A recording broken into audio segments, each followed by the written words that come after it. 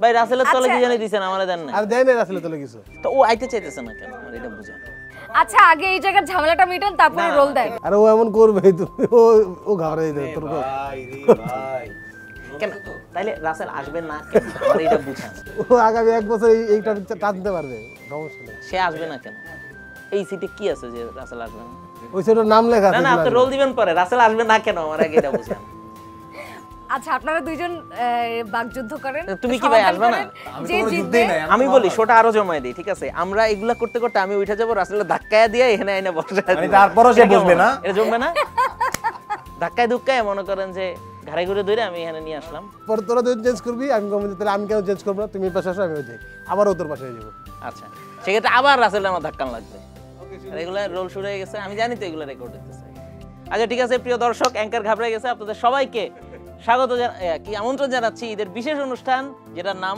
সময়ের গল্প সময়ের গল্প এটা আমাকে ছাড়া হবে না এটা আমি করতেছি সবাই চেঞ্জ করে করেন আরে না wait, আমাকে একটু বলতে দেন আসলে হইছে কি সমস্যাটা কোথায় সিট তো নিচে দেওয়াই ভুলেছে সিট যে তোকে মাথায় এটা কেউ বুঝতে পারে না তোকে মাথায় উঠতে বহা হয়েছে ওকে ওয়েট 1 মিনিট আমি জাস্ট 1 মিনিট সময় নিব ওকে ফাইন সবাইকে ঈদ মোবারক পবিত্র ঈদুল আজহার শুভেচ্ছা জানিয়ে শুরু করছি সময়ের গল্পের ঈদ স্পেশাল মিরাক্কেল আড্ডা আর আমার সাথে আছে হৃদয় শাওন এবং রাসেল ভাই সেটা আড্ডা না মোটামুটি ঝগড়া হইতেছে না এটা আড্ডাই হবে আচ্ছা শুরুতেই আমরা হচ্ছে আমাদের হৃদয় ভাইয়ের কাছে যে যিনি হচ্ছে নব্য বিবাহিত কেমন যাচ্ছে আপনার বিবাহিত দিনকাল শুরুতেই শেষ আচ্ছা আমার বিবাহিত জীবন ভালো যাচ্ছে আর এরপরে কি কোনো আড্ডা হয় আমি দর্শকদের উদ্দেশ্যে একটা কথা বলতে চাই সেটা হচ্ছে যে নব্য বিবাহিত কারণ আমি প্রকাশ করেছি আমি বিবাহ করেছি আমি তো আর আপনাদেরকে এটা বলি নাই যে রাসেলের বাচ্চা নটরডেম স্কুলে সরি নটরডেম কলেজে চান্স পায়নি দেখে রাসেলের মন খারাপ তার মিডিয়ায় কাজ করে পোলা সম্প্রতি মেয়ে দিতে রাজি হইতেছে না কেউ তুমি এর মধ্যে যদি এগুলা কও তাহলে তো আমি পুরাই কট আচ্ছা বুঝতে পারছি তাইলে এখন বুঝেন আমার কি অবস্থা আমাকে মেয়ে দিতে মানুষ রাজি হয়েছে তাহলে রাসেল কেন এখানে বসলো না আপু আপনি কিন্তু বাইরে হয়ে যাচ্ছেন এখান থেকে আপনার বিবাহিত জীবন তাহলে ভালোই যাচ্ছে আমরা এটা ধরে নিলাম নাকি ধরে কেন নেবেন মানে আপনি কি বিশ্বাস করতে পারতেছেন না যে একটা বিবাহিত জীবন সত্যিকার অর্থেই ভালো যাইতে পারে এটা আপনি বিশ্বাস করতে পারতেছেন আমি একটা ক্লু দেই আইডিয়া দেই মানে তোমার যে নব্য বিবাহিত ছেলেদের কখনো থামানো যায় না সুতরাং ওকে থামাইতে যায় না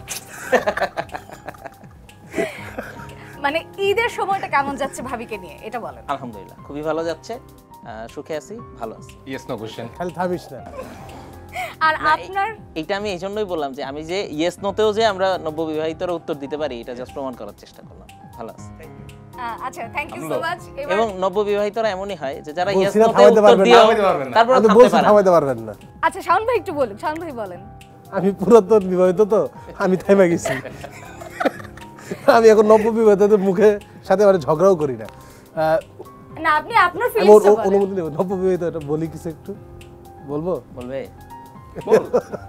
ভালোই কাটে খুব ভালো কাটে এদিক ওদিক ঘুরতে যাই মাঝে মাঝে যদি ও চায় আমরা একটু ম্যানেজ করে আর কি ঘুরতে যাই মনে করি আমার মাঝে মাঝে যাইতে ইচ্ছা করে যে একটু খোলামেলা জায়গায় ওর আবার ইচ্ছা করে একটু ফাস্ট ফুড বা রেস্টুরেন্টের মতো তো আমরা ম্যানেজ করে রেস্টুরেন্টে চলে যাই আর না বাবা বাড়ি শ্বশুর বাড়ি যাওয়া নিয়ে কোনো ক্ল্যাশ হয় কখনো না এটা হয় না কারণ ওর বাবার ঘুরতে মানে ও কারো বাড়িতেই থাকতে চায় না মেনলি আর ঘোরা মানে যদি বাবার বাড়ি শ্বশুর বাড়ি হয়তো বাড়িই হইলো তো ঘোরা মানে আমরা চাই যে একটু মানে বাইরে কোথাও যেতে একটা অ্যাড করতেছি কোশ্চেন মানে ঈদের দিন রান্না করে কে ঈদের দিন রান্না বান্না করে কে হ্যাঁ ঈদের দিন তো চুলাই জ্বলে না কেন বাইরে খাইতে যাই আমরা আচ্ছা আর ওই দিনও খারাপ খবর আমরা কেন আমি একটা জিনিস খেয়াল করছি আচ্ছা নব্য বিবাহিত হিসেবে আমি কি কথা বলতে পারবো হ্যাঁ অবশ্যই তোমাকে থামাইতেছে কে আমরা কেউ থামাইতেছি না যাই হোক এখন বিষয় হচ্ছে যে রাসেল আসলে কোশ্চেনটা যে কারণে করছে রান্না বান্না করে কে সে এক্সপেক্ট করতেছিল যে এমন কিছু এস্টাবলিশ করবে যে ছেলেদের রান্না করতে হয় ভাইদের রান্না করতে হয় কিন্তু রাসেল এই জিনিসটা আসলে জানে না অবিবাহিত হিসেবে যে ভাই আমাদের রান্না বান্না করতে হয় না আমাদের বেসিক্যালি থালা বাসনটা মাজতে হয়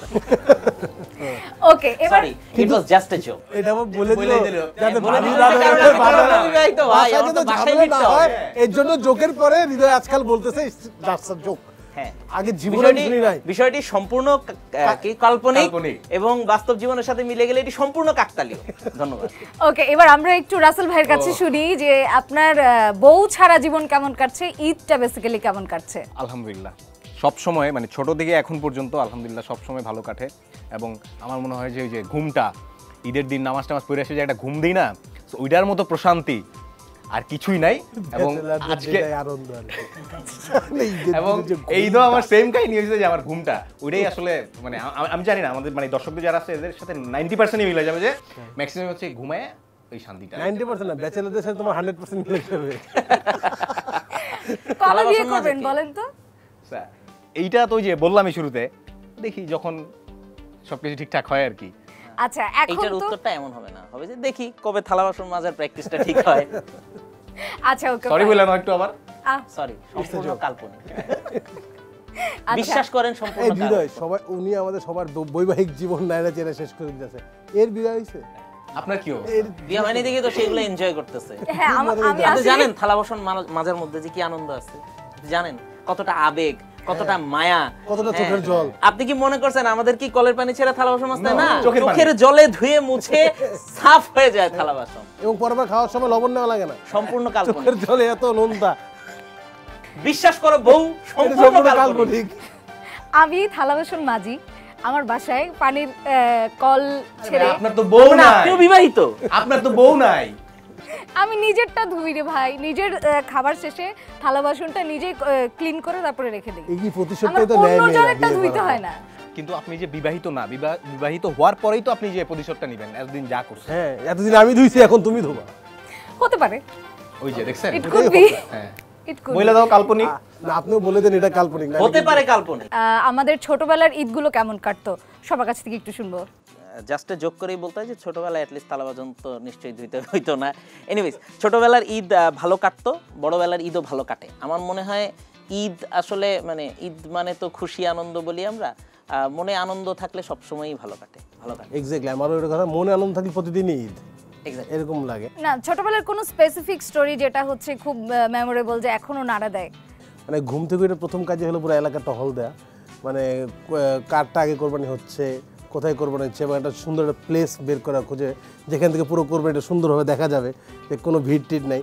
এইটা আগের দিন থেকে টেনশন থাকতো আসলে এটা গরুটা যে এই জায়গায় কোরবানি দেয় থেকে আমরা কোন বিল্ডিংয়ের ছাদে বা কোন জানলায় গেলে আমরা পরিষ্কার দেখতে পারবো, মানে ওই একটা আনন্দ থাকতো। এবং ফ্রেন্ড সার্কেল নিয়ে সকালবেলায় ঘুরে ঘুরে পুরো এলাকার সব কোরবানি কমপ্লিট করে তারপর আমরা বাসায় ঢুকতাম। এটা আমাদের একটা সামাজিক দায়িত্ব ছিল। সামাজিক দায়িত্ব। এবং ওই যে বললো না যে আগের দিন থেকে শুরু হইতো, আমাদের যেটা হইতো যে আগের দিন বিভিন্ন বাসায় যায় যায় দেখা যায় কার গরুটা, কাটটা লাল গরু, কাটটা কালো গরু, কেমন কাটটার দাম কত কত হইলো ভাই। হ্যাঁ, মানে মোটামুটি আপনি ধরেন কোরবানির ঈদের 1 সপ্তাহ বা 2 সপ্তাহ আগে থেকে আমরা আসলে মানুষ থাকি না, একটা জীবন্ত ক্যালকুলেটর ভাই কত নিল ভাই। সবাই এবং আপনি জিতছেন, আপনি ঠকছেন, মানে জায়গায় বসে চায়ের দোকানে বসে মানুষজন হিসাব করে ফেলায় যে আপনি 5365 টাকা ঠকছেন। এটা হয়। আর আর না, রাসেল ভাই আমারটা হচ্ছে ঘুরে ঘুরে দেখতাম কার বাসায় আগে রান্না হইতো। মানে এইটা আমার কাছে একটা ফ্যান্টাসি ছিল যে আমার বাসায় আগে রান্না হইতে হবে, এবং কিন্তু আমার হওয়া উচিত ছিল না, এবং আমার বাসায় হইলো না কেন, আমারে খুব চাপ দিতাম, আমার বোন ছিল, বোনরে খুব চাপ দিতাম, কেন আমার বাসায় আগে হইলো না, আমি কেন আগে খাইতে হবে, অন্য বাসার আন্টির খাবারটা কেন মজা হইলো, আমারটা কেন মজা হইলো না, আমি থাকতাম এইসবের মধ্যে নিয়ে। তবে ওভারঅল আলহামদুলিল্লাহ। এটা হচ্ছে যখন সোশ্যাল মিডিয়া ছিল না, সোশ্যাল মিডিয়া আসার পরে রাসেলের টহল শুরু হয়েছে হচ্ছে সোশ্যাল মিডিয়ায়। ধরেন কোনো এলাকার কোনো নারী সে ছাগল হাতে নিয়ে একটা ছবি দিয়েছে, কিউট ছাগল, সুইট ছাগল, পিঙ্কি ছাগল। হ্যাঁ, পিঙ্ক কালারের ছাগল। ওকে, এখন আপনারা কে কোথায় কি করছেন? এখন আমরা সময় টিভিতে প্রোগ্রাম করতেছি। মানে এইটা আমিও রাসেলও একই, আমরা তিনজন এখন এক জায়গায়। আপনি কি করছেন? আপনারটা বলতে পারতেছি না। আপনি কি করতেছেন আমাদের বলেন। না আসলে আমি এটা বলতে চাচ্ছি না, প্রফেশনাল লাইফে আপনারা এখন কোন জায়গাটাতে অবস্থান করছেন, মানে জব প্রফেশনাল লাইফেই আজকে আমাদের শুটিং আছে এবং আমরা সময় টিভিতে শুট করতে আসছি ঈদের বিশেষ অনুষ্ঠান সময়ের গল্প মিরাক্কেল আড্ডা। সময় টিভির বাইরে গতকাল কি করছিলেন বা পরশুদিন? গতকালকে প্রিপারেশন নিচ্ছিলাম, কালকে সময় টিভিতে শুটিং আছে, শুটিং কোন কস্টিউমটা পরব এবং কি করব আজকে পাগল হয়ে যাবে। না সিরিয়াসলি, মানে আমি আমাদের সাথে শুট করার সবচেয়ে বড় সমস্যা যেটা সেটা হচ্ছে যে এই যে এত স্ক্রিপ্ট ট্রিপ সে ভাবছে, ক্যালকুলেশন করে আসছে কি বলবে কি করবে। আচ্ছা, আপনারে 5 মিনিট সময় দেওয়া হলে আপনি আপনার স্ক্রিপ্টেড কোশ্চেনগুলো করতে পারবেন, আপনারা সময় দিবেন? আচ্ছা, আমি দিছি। না আমি আসলে আমি একটু বলতে চাই যে এই শো আমি আর হোস্টিং করব না, এটা সম্পূর্ণ আপনাদের হাতে দায়িত্ব ছেড়ে দিলাম। আপনার কি মনে হইতেছিল যে আপনি এখন হোস্টিং করতেছিলেন? না সিরিয়াসলি না, ওইরকম না, মানে মনে হচ্ছিল তিনজন মিলে ওরকে রোস্ট করতেছিলাম, এটা মনে হইতেছে। আচ্ছা, আমি কি চলে যাই? চলে গেলে ভালো হয়। না না, আবার আপনি চলে গেলে কিন্তু জমবে না। একটা সিট খালি হয়ে যাবে, এটা কেমন দেখা যাবে? না না দেন। আচ্ছা ওকে, তাহলে একটু সিরিয়াসলি বলেন যে আপনারা এমনিতে প্রফেশনালি কি করছিলেন বা করছেন এখন? আমি একটা রেডিও স্টেশনে আছি প্রোডিউসার আর্ট হিসেবে, এটা সিরিয়াসলি করি আর বাকি সারাদিন ফান করি। আচ্ছা হৃদয় ভাই? আচ্ছা, আমি এই মুহূর্তে স্ট্র্যাটেজিক প্ল্যানার হিসেবে কাজ করছি। আমি ব্র্যান্ড স্ট্র্যাটেজি এবং ক্রিয়েটিভ প্ল্যানিং সংক্রান্ত কনসালটেন্সি করি বেশ কয়েকটা প্রতিষ্ঠানের সাথে, এবং একটা বহুজাতিক প্রতিষ্ঠানের আইটি কোম্পানির স্ট্র্যাটেজি অ্যান্ড প্ল্যানিং ইনচার্জ হিসেবে কাজ করছি। বিভিন্ন প্রতিষ্ঠানের সাথে বলতেছি এই কারণে, বিভিন্ন প্রতিষ্ঠানগুলো সবই ব্যবসায়িক প্রতিষ্ঠান, সো আপনারা স্পন্সর করলে নামগুলো বলতে পারতাম। যেহেতু কেউ এই অনুষ্ঠান স্পন্সর করতেছে না, তাই কোম্পানির নাম সেভাবে ব্যবসায়িক প্রতিষ্ঠানের নাম বলতে পারতেছি না। প্ল্যানিং রিলেটেড অনুষ্ঠান এখানেই শেষ হলো। এত বড় কি করে এই জন্য বলতে যেতেছিল না কি করে। আর আমি যে অনুষ্ঠান কর্তৃপক্ষকে বলতে চাই, আমি যে স্পন্সর খোঁজার জন্য একটা চেষ্টা করলাম বা বললাম, এমনও হইতে পারে যে কালকে অনুষ্ঠান কর্তৃপক্ষ ফোন দিয়ে বললো যে সময়ের গল্প, ওনার আরেকটা বাইট নিয়ে সময়ের গল্পে স্পন্সর করলাম, ওনার খালি আরেকটা বাইট নেন, আমাদের নামগুলো উনি বলে দেখ। কি মন্দ হয় এটা। আমি তুমি যেসব কোম্পানিতে চাকরি করো তাদেরকে আমি বলতে চাই যে আসলে আপনারা ওনারা স্পন্সর করেন। আমরা জিজ্ঞেস করি যে হৃদয় তুমি কোথায় চাকরি করো? স্বনামধন্য একটি কোম্পানি বলে না, ওরা তো আমার স্পন্সর করে কেন না? এটি স্বনামধন্য বেসরকারি প্রতিষ্ঠান। স্বনামধন্য বেসরকারি প্রতিষ্ঠান। আচ্ছা আক্তার, সরি, ও যে এতক্ষণ ও কি করে বললো, আপনি আমার বোঝানো কি করে? আমি আসলে কিছুই বুঝি নাই। দর্শক, আমি এইটাই হচ্ছে আমার কাছে সবচেয়ে বড় চ্যালেঞ্জ। বুঝাইলো। আচ্ছা, ব্র্যান্ড বুঝেন, হ্যাঁ, পরিকল্পনা বুঝেন, হ্যাঁ, কন্টেন্ট বুঝেন, সেটা তো বুঝি, বিজ্ঞাপন বুঝেন, হ্যাঁ, এই সমস্ত নিয়ে আমি কনসালটেন্সি বুঝাইতে পারছি। জাস্ট পরামর্শ, স্ট্র্যাটেজি বুঝেন, তোর বাসায় দেখলো ওনারা দুইজন পরিকল্পনা আমাকে বুঝেন। বুঝতে না। ঝামেলার মধ্যে ছিল এই জন্য। ও আরে হ্যাঁ হ্যাঁ, আরে আপনি বলেন, আপনি কি করতেছেন? এখন বোঝার চেষ্টা। আমাদের আড্ডা তো শেষ হয়নি, আমরা আড্ডা দিই। ঠিক আছে দর্শক, আপনারা দেখছেন সময়ের গল্প মিরাক্কেল আড্ডার 2টি এপিসোড একই সাথে। এই প্রথম বাংলা টেলিভিশন ভিজুয়াল কন্টেন্টের ইতিহাসে একই সাথে এক স্ক্রিনে আপনারা 2টি অনুষ্ঠান দেখতে দুই পাচ্ছেন। এপিসোড চলতেছে। Anyways, very good. এই পাশে আমরা আমি কি চাইলে গেস্ট হোস্ট চেঞ্জ করতে পারবো? না না না, এগুলো চেঞ্জ করে তুমি তো বলতেই আছো, ওইটাতেই থাকো। সিট চেঞ্জ করা যাবে না, বাকি সব চেঞ্জ করা যাবে। ওকে, কি জানি বলতে রাসেল ভাই বাকি ছিল কেন আপনাদের শেষ হয় না? আমি তাহলে টু দা পয়েন্ট বলতে, আমি হচ্ছে একটা ইন্টারন্যাশনাল ফ্র্যাঞ্চাইজির সাথে কাজ করতেছি, চট্টগ্রাম চ্যালেঞ্জার্স নাম শুনছেন। সো ওইটার হচ্ছে অপারেশনাল সবকিছু হচ্ছে আমাকে দেখতে হয় নাওডেজ। সো ওইটা নিয়ে আছি। আর কোন এটা বুঝছেন কি আর ওই যে- আপনি না? এটা মোটামুটি ভালো মতো কি বুঝছেন বুঝে আপনি? গেছে। মানে আমারও আমি খালি প্রথমে জিজ্ঞেস আমি করে না, এটা স্পেসিফাই করে দেখছেন? বলছি স্ট্র্যাটেজি প্ল্যানিং দেখি ওইটা উনি বুঝে নাই, সে বলছে আমার সব দেখতে হয়, সে বুঝছে সব। মানে কি? আমি তো operational বলছি। না মানে কি চট্টগ্রাম করে? চ্যালেঞ্জার্স এর আচ্ছা ঠিক আছে, আমি চলে না আচ্ছা ঠিক আছে, মানে কি? না, না, কি আমি বুঝলেন আমি বুঝলাম না, এখানে ষড়যন্ত্রের গন্ধ পাচ্ছি আমি। আমি তো ষড়যন্ত্র করবো, আমি বস আমারটা বুঝে না আর রাসেলের সব বুঝা যায়, আমি তো বুঝলাম কিন্তু না। কি বুঝছি জানো, যে হোস্ট যে তোমাদের নিয়ে মানে পাইরেসি করতেছে, আমার আলাদা করে ফেলাইছে। হ্যাঁ এক্স্যাক্টলি। প্রথমে তোমার জিজ্ঞেস করলে আমি বুঝতে পারতাম যে আমারটা একটু বাড়াই চড়াই বলতে হইব, তাহলে এই যে ওরটা বললে বুঝতাম। আমি শুধু বলছি আমি একজন আরজে, আমি কি বলছি আমি প্রেজেন্টার, আমার আমি কি পার্টটা বলছি কাইটে দেন তো ভাই। স্ট্র্যাটেজি মিডিয়া, কোম্পানি, সকালবেলা ঘরে বাজার করতে হয়, দুপুরবেলা আসার সময় বউর জন্য রান্না হয়, তাহলে রাতের বেলা বাবার যে প্ল্যান ফ্যামিলি নিয়ে ওগুলো আমার শুনতে হয়। আমাকে আমার কলিগদের সাথে বাঁচতে হবে, আমি কিচ্ছু করি না, আমি বেকার, আজকে ভুলে সময় টিভিতে আসছি। সো দর্শক আপনারা জানা গেছেন আমরা তিনজন আসলে কি করি। আমি বলার সুযোগ পাচ্ছি না, তো আমাকে একটু কথা বলার সুযোগ তো দিতে হবে। এটা ব্লেম করতেছে ডাইকাই না অনুষ্ঠানে। কেমন জানি তো। আমি বলেন আপনার অনুষ্ঠানে বলেন। আপনারা জাস্ট মিরাক্কেলের সময়ের কোন একটা গল্প বলেন আমাদেরকে। আপনি বলেন। আমি একটা জিনিস কি গল্পটা আমরা বলবো, তো ওই যে আমারে কথা বলে দেবে। এটা খুব ভালো, উনি বলে দিছে যে আপনি জাস্ট মিরাক্কেলের গল্প বলবেন, কোনো এক্সপ্রেস কথা বলবেন না, বিষয়টা মোটেও এরকম না।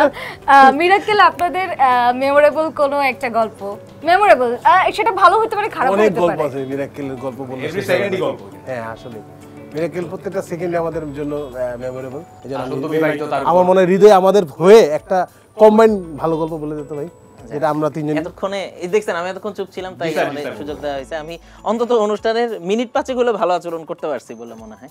প্রত্যেকটা দিন, প্রত্যেকটা মুহূর্ত, প্রত্যেকটা সেকেন্ড, ন্যানো সেকেন্ড মেমোরেবল। তবে এক লাইনে যদি বলতে হয়, ইট ওয়াজ মানে এ dreamy chapter of our life আর কি। এক্স্যাক্টলি, একদম 100%। আমরা তিনজনই একসাথে সিজন 9 এর সময়টা কাটাইছি। ওইখানে আসলে মজার গল্প এই যে আমরা যে রুমে থাকা নিয়ে খাবারের মধ্যে যে চিনি দিয়ে দিত, মানে হ্যাঁ আমাদের খাবার নিয়ে তো খুবই সমস্যা, আমরা খাবার লুকায় রাখতাম মাঝে মাঝে। কেন? মানে কিছু কিছু আছে যে চাইছে আমাদের খাবার খাই ফেলতো। এটা যে বাবুর্চি ভাই সাহেব রান্না করতো সেও দেখতে পারে এই অনুষ্ঠান, সে তো ইন্ডিয়ায় থাকে।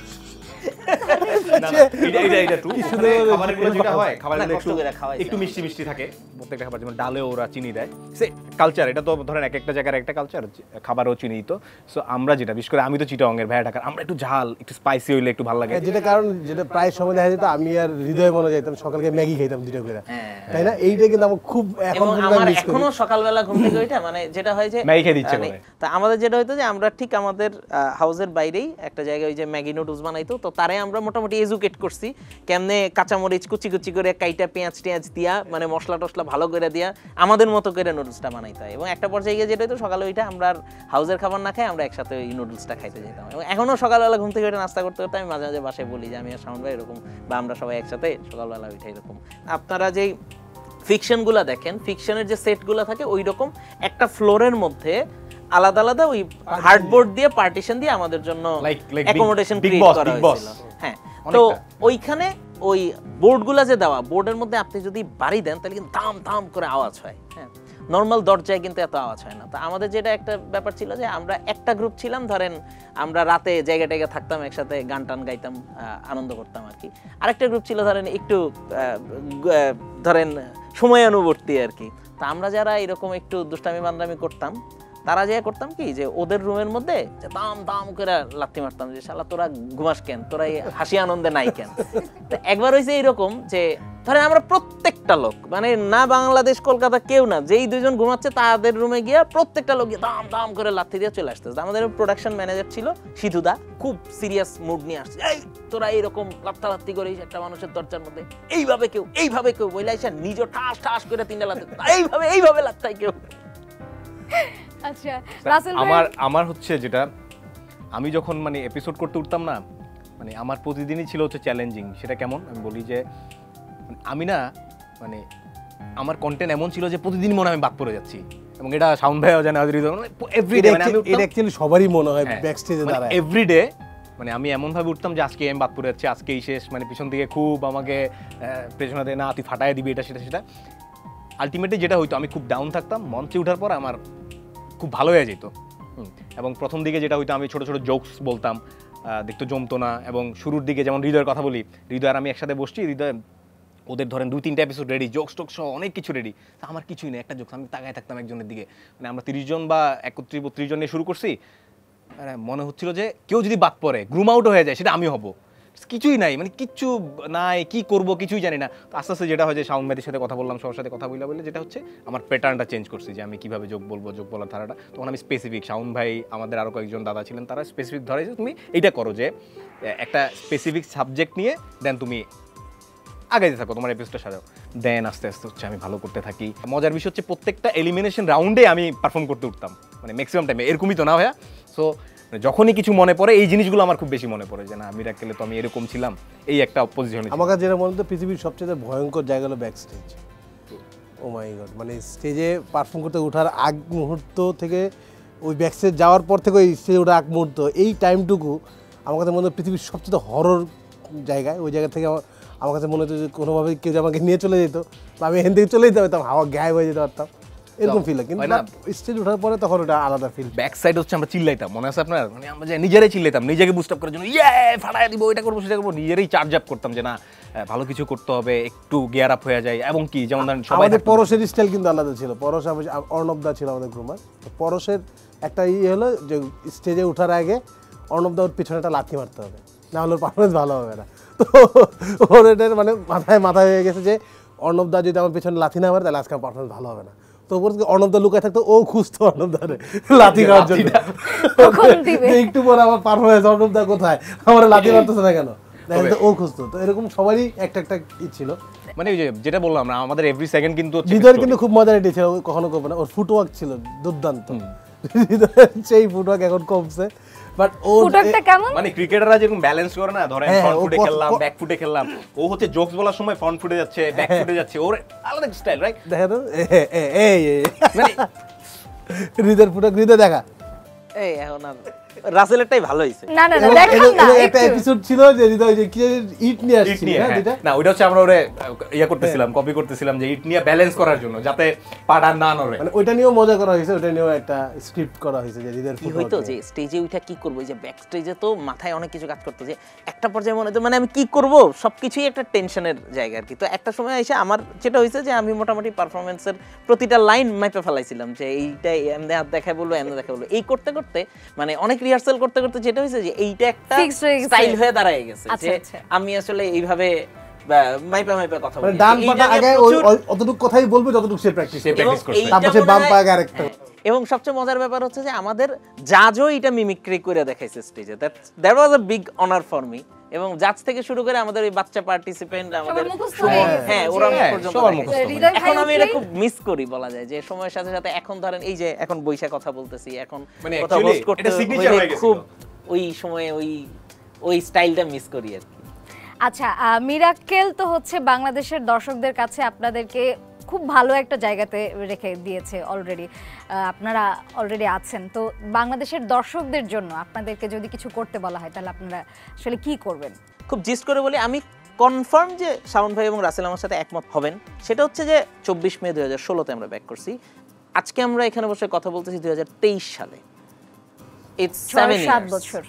এই 7 বছর আমরা দেশে ফেরার পরে যা যা করতেছি, ধরেন এই যে আজকে এখানে একটা টেলিভিশনের সেটে আইসা আপনার সাথে কথা বলতেছি বা ক্যামেরার লেন্সের সামনে বসে কথা বলতেছি, আমরা কেউ কন্টেন্ট তৈরি করতেছি, কখনো বিভিন্ন টেলিভিশন অনুষ্ঠানে কাজ করতেছি, কখনো স্টেজ ইভেন্টে কাজ করতেছি, আমাদের প্রত্যেকের ইন্ডিভিজুয়াল আরও কিছু মিডিয়াম আছে, শাওন ভাই রেডিওতে কাজ করতেছে, আমি মাঝে মাঝে রেডিওতে কাজ করি, রাসেল রেডিওতে কাজ করতেছে, এই যে ব্র্যান্ড নিয়ে কথা বললাম, বিভিন্ন ব্র্যান্ডের হয়ে ক্রিয়েটিভ কন্টেন্ট নিয়ে কাজ করতেছি, সেটাও কিন্তু সামহাউ দর্শকের সাথে কানেক্টেড। আমাদের প্রত্যেকটা কাজের সাথে দর্শক রিলেট করে।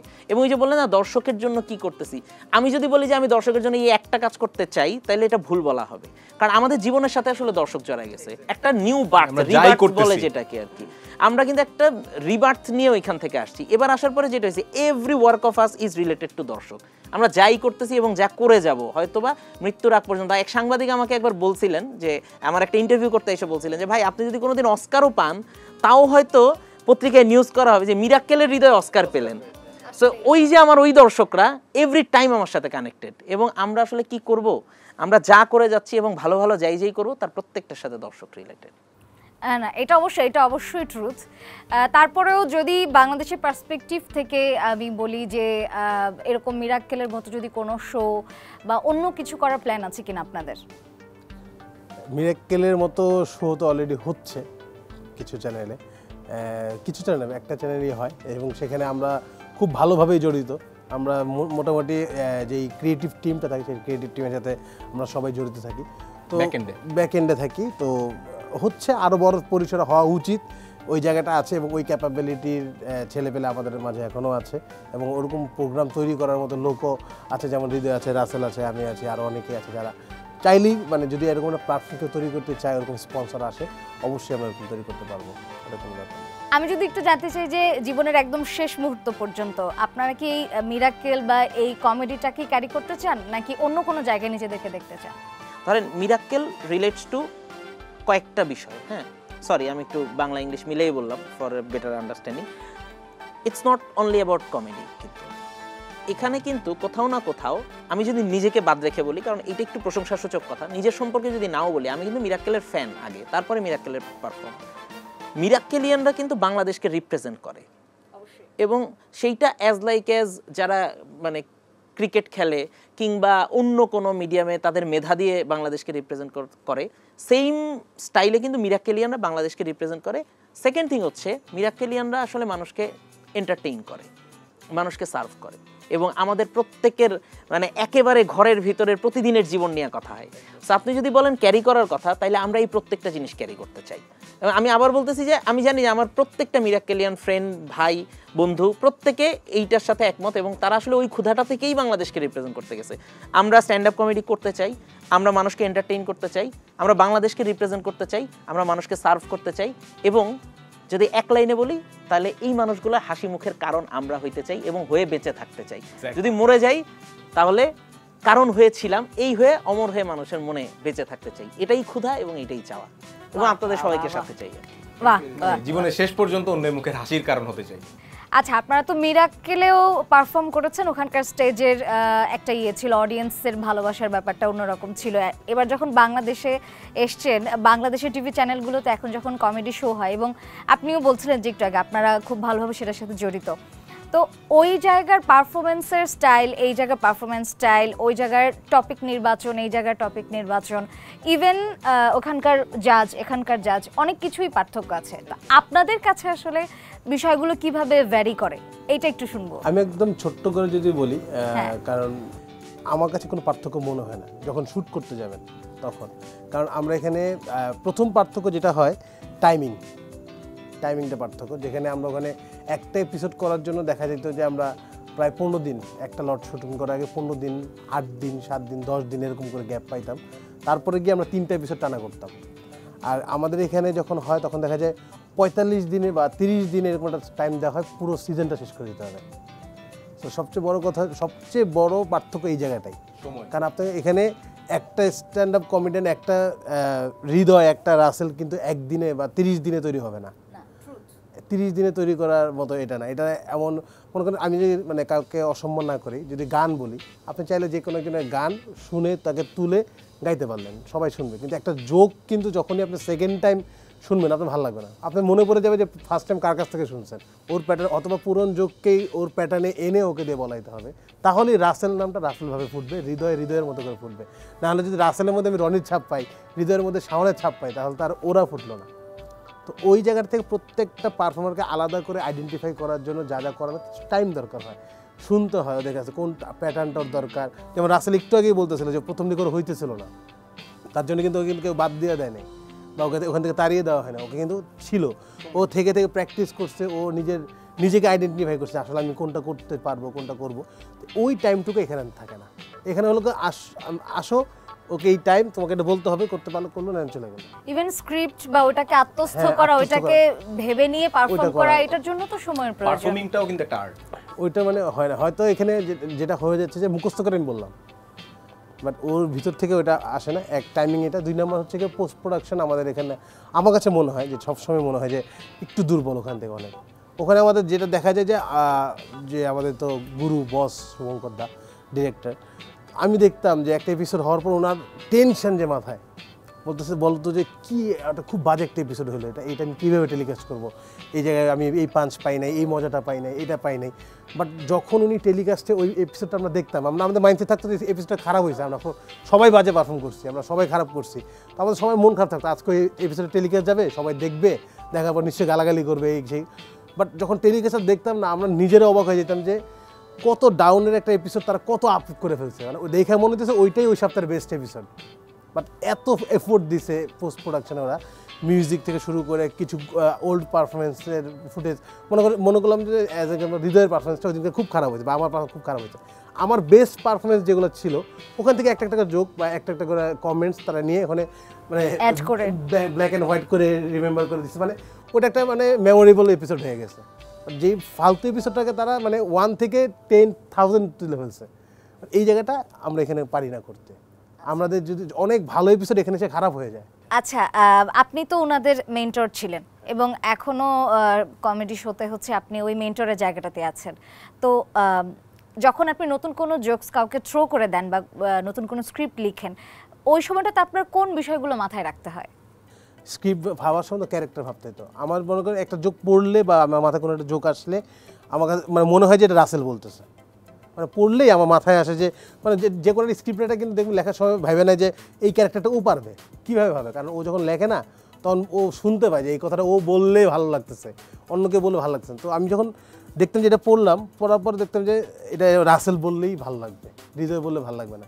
আবার একটা কোনো পাইলাম যেটা হৃদয় বললেই ভালো লাগবে, আমি আলাদা আলাদা করে রাখতাম অনেক সময়, যে আমি রাসেলে দেখতে পারলাম রাসেল তোর জন্য 2টা জোক আছে, আমি কিন্তু কখনো ওই জোকটা আমি হৃদয়ে দিতাম না, কারণ আমি জানি এটা বলতে পারবে রাসেল, এবং রাসেল বললেই মজা লাগবে, ওর টোন, ওর বডি ল্যাঙ্গুয়েজ, ওটা শুনে মজা লাগবে। একটা অনুষ্ঠানে ধরেন মিরাক্কেলে কিন্তু 5 ধরনের হয়তো পারফর্মার থাকতো। কোনো পারফর্মারকে অনেক বেশি ইয়াং জেনারেশন পছন্দ করতো, কোনো পারফর্মারে হয়তো একটু র টাইপের মানুষজন পছন্দ করতো, কাউকে হয়তো একটু এইজেড লোকজন পছন্দ করতো। এমন না যে মিরাক্কেলে এক ধরনের দর্শকের জন্য তৈরি করা হয়তো, সব ধরনের অডিয়েন্স। একটা ফ্যামিলিতে 5টা মানুষ বসে যখন মিরাক্কেল দেখতেছে, তখন 5টা লোককে সার্ভ করার মতো পারফর্মারই যাতে ওইখানে থাকে এবং সেই রকম কন্টেন্টই যাতে ওইখানে থাকে। এক কথায় বলতে গেলে ওই পৃষ্ঠপোষকতাটা যদি থাকে, তাহলে কিন্তু বাংলাদেশেও আসলে এইরকম অনুষ্ঠান কিংবা এর চেয়ে ভালো অনুষ্ঠানও হয়তো, ভালো মন্দ তো আসলে আপেক্ষিক ব্যাপার। আমাদের কাছে তো মিরাক্কেল একটা বেঞ্চমার্ক, মিরাক্কেলের চেয়ে ভালো আসলে আমাদের মনে হবে কিনা আমি জানি না, বাট এই মানের অনুষ্ঠান বাংলাদেশে তৈরি করা সম্ভব। মানুষ কিন্তু হরহামেশা এই ধরনের অভিযোগ রাস্তাঘাটে দেখা হইলে দর্শকের এই অভিযোগটা লেজিট, যে ভাই আপনারা তো ওই জি বাংলায়ও দেখলাম, আবার বাংলাদেশে ওই দিন ওই অনুষ্ঠানেও দেখলাম, একরকম লাগে না কেন? আমার কাছে আরেকটা জিনিস ইন্টারেস্টিং লাগতো মিরাক্কেলে, সেটা হচ্ছে ওরা সার্ভে করতো। আমরা যারা পারফর্ম করতাম না, এদের আবার এলাকাভিত্তিক সার্ভে হইতো যে এই পারফর্মারটা কেমন, এই পারফর্মারটা কেমন। ওই সার্ভে টিম আইসা কিন্তু আবার ডিরেক্টোরিয়াল বডিকে রিপোর্ট করতো যে দর্শকরা আসলে কাকে খুব বেশি গ্রহণ করে নিচ্ছে, কার পাঞ্চটা করে নিচ্ছে। এবং ওই যে সার্ভে টিম এসে মাঝে মধ্যে আমাকে বলতো, এই তোমার ওই ইয়েটা ভালো লাগছে, এই হৃদয় তোমার ফুড স্টেপ কিন্তু সবাই বলে, সাউন্ড তোমার ব্যাপারে সবাই অনেক কিছু বলে। সো এই জিনিসটাও আমার কাছে অনেক বেশি ইন্টারেস্টিং লাগছে, কারণ মানে দর্শকদের ওই ফিডব্যাকগুলো আমাদের কানে তখন আসতে থাকে। এবং অনেক বড় টাইম তো এপিসোড হওয়ার পরে ওটা ফিডব্যাক নিয়ে আমরা পরের এপিসোডের জন্য রেডি হতাম। মানে স্ট্যান্ড আপ কমেডি প্রোগ্রামগুলো যেগুলো হয়, ওই রিলেটেড প্রোগ্রামের জন্য ওই রিলেটেড মানুষ দরকার। এখন ধরেন হয়তো ক্রিয়েটিভ টিমে আমরা আসি, ধরেন আমাদেরকে মিরাক্কেল আসি বলে আমাদেরকে ক্রিয়েটিভ টিমে রেখে দিল, বাট অ্যাকচুয়ালি আপনার ধরেন পুরো লাইনটা কিন্তু ওই মাইন্ডের হইতে হয়। হ্যাঁ, নয়তো কিন্তু হয় না। যেমন আমি আপনাকে মিরাক্কেলের থ্রুতে বলি, যেমন ধরেন আমাদের বস বলেন শুভঙ্কর দা বা আমাদের মেন্টররা যারা ছিলেন বা ব্যাকএন্ডে আমাদেরকে যারা হেল্প করতো, তারা কিন্তু খুব বেশি এই যে স্ট্যান্ড আপ কমেডি রিলেটেড অনেক বছর ধরে অনেক কিছু বুঝতেও জানতো। বাট আমি এখানে এসে যেটা ফেস করছি, অনেক সময় দেখা যায় যে একটা জায়গায় পাঞ্চ দিলাম, পাঞ্চটাই বুঝে নাই, মানে পোস্ট প্রোডাকশন তো ভালো করবে, এটা আসে পরের বিষয়, বাট ওই পাঞ্চটাই বুঝে নাই। সো ওইটা জিনিস কিন্তু ওইখানেই মারা গেল। সো এটাও আমার কাছে একটা বড় প্রবলেম মনে হয়েছে যে আমার ওই রিলেটেড, মানে আমার স্ট্যান্ড আপ কমেডি বা এই হিউমার রিলেটেড মানুষজনও কিন্তু এই সেক্টরগুলোতে থাকা উচিত, একদম আপার লেভেল পর্যন্ত। তাইলে হয় কি, আসলে একটা জিনিস দিয়ে তো আসলে পুরো জিনিসটাকে আপনি ইয়া করতে পারবেন না, সবগুলো ছোট ছোট ছোট ছোট জিনিস নিয়ে আসলে পুরো জিনিসটা। ব্যাপারটা এমন হয় যে আমি যাকে বলবো তারও আসলে আমার কথাটা রিসিভ করতে হবে বা বুঝতে হবে যে আমি কোন ল্যাঙ্গুয়েজে বলছি। এক্স্যাক্টলি। দর্শকেরও পার্থক্য ওই জায়গায় চ্যানেল না, দর্শক বলতে কি, সরি আমি হয়তো ইন্টারাপ্ট করলাম একটু, দর্শককেও যে চ্যালেঞ্জ ফেস করতেছি আমরা তা কিন্তু না। ঘটনাটা যেটা হচ্ছে, ধরেন আমি পারফর্ম করছি, আপনি কন্টেন্টটার ডিরেকশন দিচ্ছেন, পোস্ট প্রোডাকশন করতেছেন, করে কন্টেন্টটা তৈরি করে আপনি দর্শকের কাছে নিয়ে যাচ্ছেন। আমি পারফর্মার, উনি দর্শক, মাঝখানে আপনি আছেন। আপনি নিজেই যদি না বোঝেন, উইথ ডিউ রেসপেক্ট, হ্যাঁ, তাইলে আপনি আসলে ওইটারে তৈরি করে দর্শক পর্যন্ত পৌঁছাবেন কিভাবে?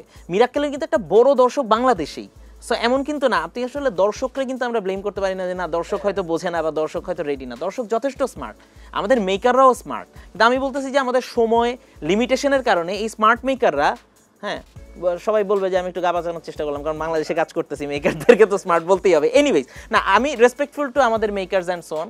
হয়তো ওই পৃষ্ঠপোষকতার অভাবে, এই যে ভাই যেটা বললো যে সময়ের স্বল্পতা এবং নানান লিমিটেশন, একসাথে 5টা প্রোগ্রামের চাপ, সে হয়তো ওইটা বুঝে নিয়ে ওইটাকে ওইভাবে তৈরি করে দর্শক পর্যন্ত পৌঁছাতে পারতেছে না। It's a very simple game. আমরা আসলে ওই সময় নিয়ে ওইভাবে তৈরি করলে বাংলাদেশে এটা কমপ্লিটলি বাংলাদেশের মেকার দিয়ে বাংলাদেশের দর্শকদেরকে নিয়েই এরকম একটা ব্লাস্ট করা সম্ভব। আচ্ছা, আপনাদের সাথে তো গল্প করছি, গল্প আসলে একেবারেই শেষ হবে না, কিন্তু সময়ের কারণে আমাদের দর্শকদের কাছ থেকে একটু বিদায় নিতে হবে।